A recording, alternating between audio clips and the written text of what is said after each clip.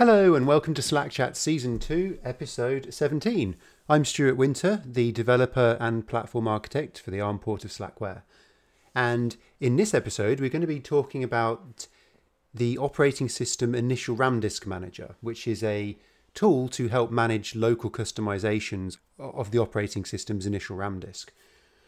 I'll just explain briefly what the initial RAM disk is, but if you're looking for more information about how this all plugs together, then look at episode 12 of season 2 entitled Slackware ARM ARM64 kernel module loader.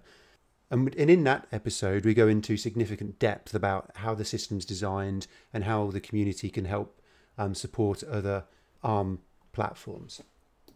But in this episode, I'm just going to give you a very brief introduction to what the initial RAM disk is before we get into having a look at the tool and how you can use it.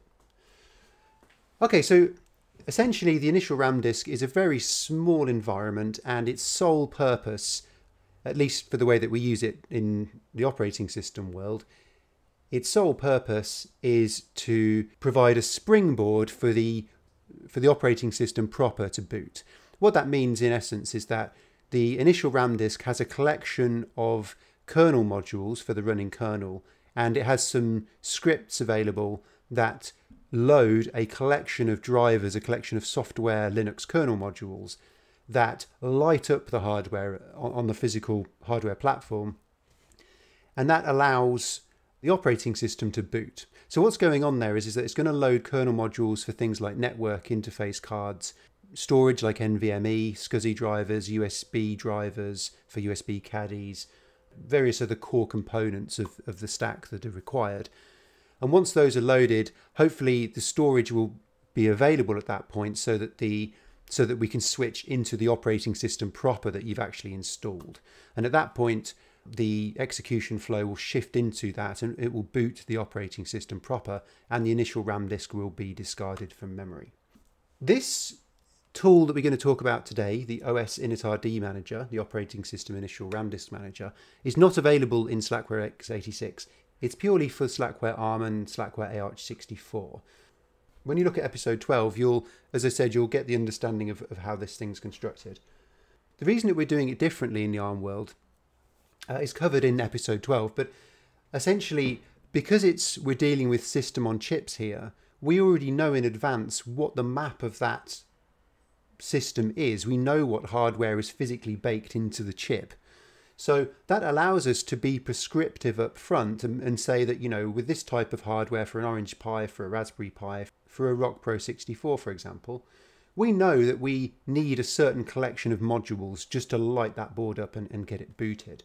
So what that allows us to do is to bring forwards everything that you would see in the x86 world, where you install Slackware and it creates you an initial RAM disk for the machine you're running it on at that time. We bring all of that forwards and, if you like, front load it, because we already know in advance what the system's going to be like.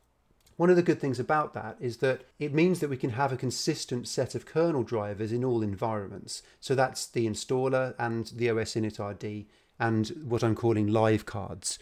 At the moment I haven't developed any live cards, but those would essentially be live operating systems in a similar vein to, say, what Alien Bob does or Eric Hammerliers does for the Slackware bootable ISO images, but we do that on ARM, and I call them live cards because they would go onto an SD card. So I haven't built those yet, but those are somewhere in the distant future, I think, that I can get around to.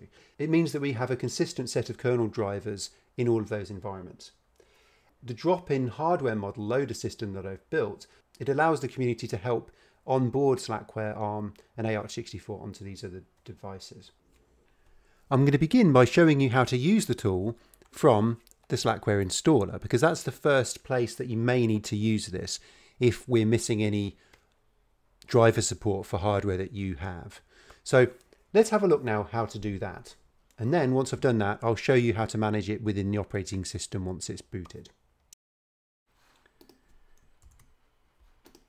Okay, so we're going to begin in the Slackware installer. So I'm just going to finish off the installation process, okay? And you'll see the dialog box here, setup complete, you may now reboot. So we'll just press OK. And then we'll go to exit the installer at the bottom of the menu. you'll always be prompted whether you want to reboot the system. Typically, you'll always want to reboot after you finish moving through the Slackware installer. But in this case, I'm not going to reboot the system. I'm going to drop myself into a shell. The Slackware installer mounts the root file system of the operating system into /mnt. So what I'm going to do now is run through a simple example of adding a Linux kernel module to the operating system initial RAM disk. So now I'm going to chroot into /mnt. Okay, so I'm now inside the root file system where the operating system resides. I've got a simple installation here, so I have everything on a single partition, dev sda2. That's the only partition I have on the system, so mine's really straightforward. So we're going to go into the boot directory. So this is the boot directory that houses the kernel and the initial RAM disk and some other stuff. I'm just going to point out this file here because you need to make sure that you leave this file in place. It just contains some information about the initial RAM disk to help the os-initrd-mgr tool to unpack the image and handle it. So just leave this file in place. You don't need to touch this one. Now, so we cd into /boot/local. You'll notice that here there is a README file. That details a little bit about how the initial RAM disk system works, and it talks about the configuration files that you can control with the tool, and it talks about these files as well that I've just highlighted there. What we're going to do is have a look at the man page first. Okay, so there's a bit of information in there, and you can see here listed the 3 configuration files that are to do with loading modules. The first 2 listed here are for more advanced users. You can find out about these and read about them inside of the documentation. And one of the recent episodes in this series talks about how the initial RAM disk system works in Slackware ARM and AArch64. So you can learn a bit more about that here. But just for this video and for this example, we're just going to have a look at this file here because this is the most common file that you would need to change. There are some other configuration files that reside within the initial RAM disk as well, and these are listed out here inside the man page. So these, as I'm scrolling through here, these are all of the configuration files which also control the way that the initial RAM disk works when it boots up. So these are the configuration files as well. What we're going to do now is follow one of the examples from the documentation directly. So what we're going to do just for this example is to follow the example in the man page. So let's do that, and you can get an idea of how the tool works. So let's have a look here. We've got a few sample files included, and we want to modify the post one. Let's have a look at that. Okay, so what we'll do, let's move that one to the name we need. Okay, so let's put in some real kernel modules here. And what I'm going to do is just add in an echo statement so that you can see inside of the boot sequence where this file has been loaded. And we'll put quite a generous sleep in there as well, just so we can see that on the screen. Okay, so we've saved that file there. One final thing here is that, as you can see, these are bash shell scripts, so it gives you that control and flexibility. So let's write that file there and then call the tool. There we go. So it's unpacking the existing initial RAM disk.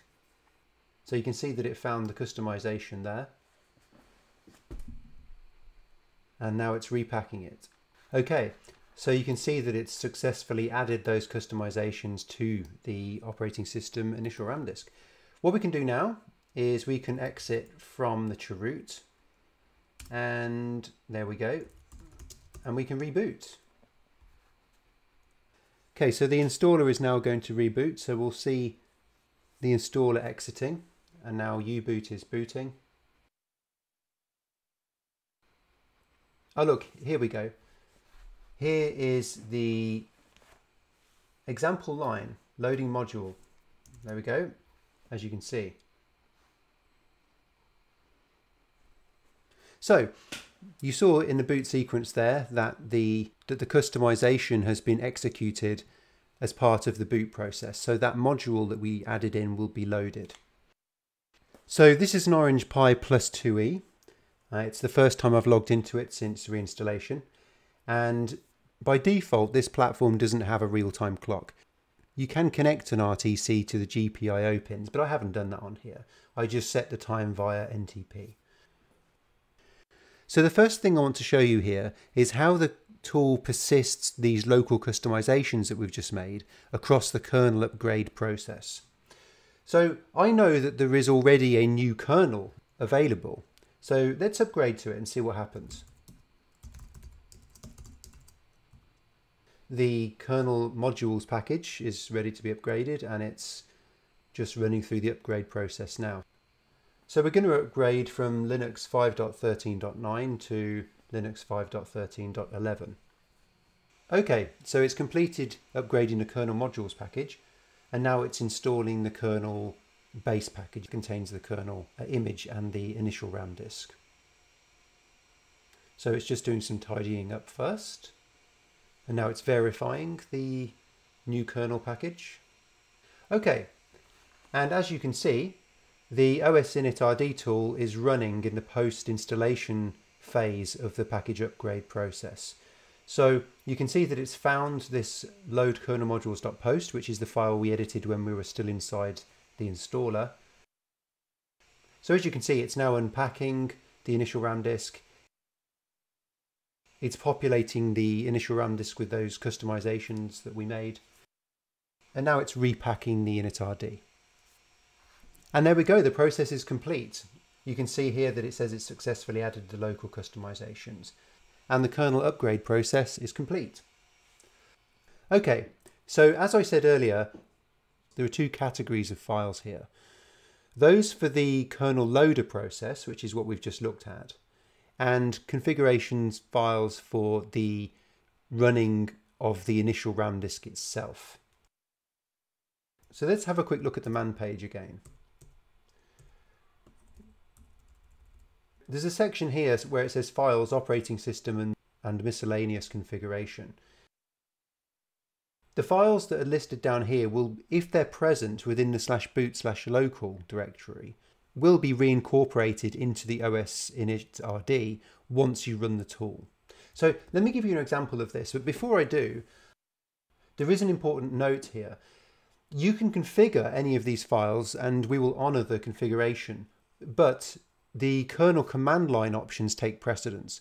So if you look at, say, the X-Linux configuration in Slackware ARM64, or you look at the U-boot configuration for Slackware ARM, you'll see inside of those installation documents and config files that we are setting certain parameters using the kernel command line interface. So, for example, actually I'll show you. So like here, for example, you can see that we're setting the root file system location to be /dev/sda2 using the root equals parameter there. In this case, this is achieved through the U-boot configuration. So what I'm simply pointing out is that if you configure any of the files that are listed in the man page, you need to make sure that you're not overriding them using the kernel command line interface, because those will always take precedence. Okay, back to the man page. Typically, the only things that you'd really want to use here would be the information for Lux, for example. I'm not going to show you that in this video here, but the configuration of these files is the same as it would be on Slackware x86, and the format is here, so you can read about this and figure out how to do it quite easily. I'm just going to give you a really short example of editing one of these files. So let's say that we wanted to configure the key map inside of the initial RAM disk environment. Okay, we now have files here, and we have a new one called key map. Let's run the tool again. As you can see, it's found the additional local customization here, /boot/local/keymap, and the other one that we edited earlier. And it's now repacking the initial RAM disk. Okay, and that's complete. So finally, let's have a look at how to remove those local customizations. The easiest thing to do is to create a directory to hold those customizations in case you would like to add them back at a later date. So I've moved the two files that we changed into a directory called archive. And then let's run the tool again. But this time, as you can see, there aren't any local customizations, so the tool is refusing to do anything further, as by design. By default, if there are no local customizations, the tool will silently exit. So if you don't have any local customizations and you run through the kernel upgrade process, you'll see nothing from the os-initrd-mgr tool whatsoever. So what we need to do in this situation is supply it with the -F option. And that will force a rebuild.